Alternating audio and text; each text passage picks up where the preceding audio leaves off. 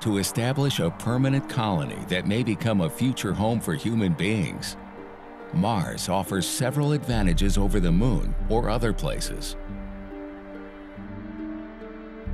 Mars is bigger than the Moon and also has more resources that we could take advantage of. So it's better suited to improvements to turn it into the home for a self-sustaining civilization.